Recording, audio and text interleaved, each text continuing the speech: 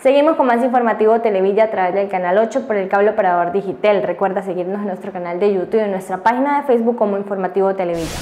En el Hospital Universitario Erasmo Meo se presentó un caso de Fetusinfetu. Veamos cómo los especialistas de este hospital solventaron esta situación.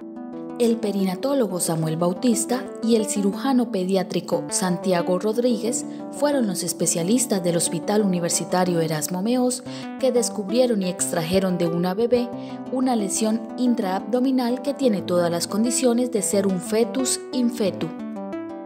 Una paciente que nos remiten por cifras tensionales elevadas, haciendo diagnóstico de una preeclampsia. Durante los estudios ecográficos que se le realizaron a la paciente, se diagnosticó que el feto venía con una lesión a nivel intraabdominal de causa determinada, por lo cual esta paciente durante su evolución se le hizo un manejo para el cuidado de la preeclampsia, terminando la opción para desembarazarla, y posterior le hicimos el seguimiento al caso de la lesión intraabdominal que habíamos diagnosticado previamente por ecografía. En una primera fase se drenó el líquido en el que se encontraba el cuerpo extraño. En total se sacaron 100 centímetros cúbicos de lo que podría ser líquido amniótico. Posteriormente, por corte sobre el ombligo se entró a la cavidad abdominal, encontrando que la masa estaba pegada a parte del páncreas, el duodeno, el colon transversal, el ilio esplénico, la aorta abdominal, mesentérica y superior.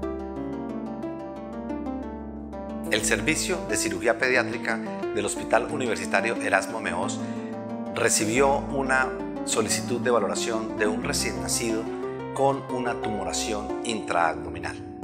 Después de ser valorado, nos percatamos de que era un caso de un fetus infetu. Se le realizaron los estudios pertinentes de imágenes adecuados y se pasó a la cirugía.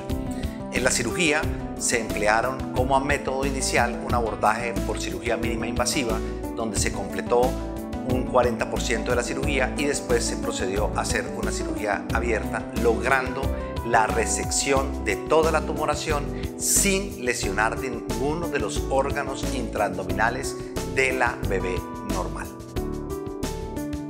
Esta paciente fue trasladada posteriormente a la unidad de cuidados intensivos neonatales, donde ha gozado de una evolución satisfactoria pertinente. La patología de este caso se conoce como fetus infetu, un hecho que ocurre cada medio millón de nacimientos y que surge en un embarazo gemelar cuando uno de los embriones queda atrapado en el cuerpo del otro que sigue desarrollándose normalmente. Coloquialmente se dice en estos casos que el bebé desarrollado queda embarazado de su hermano.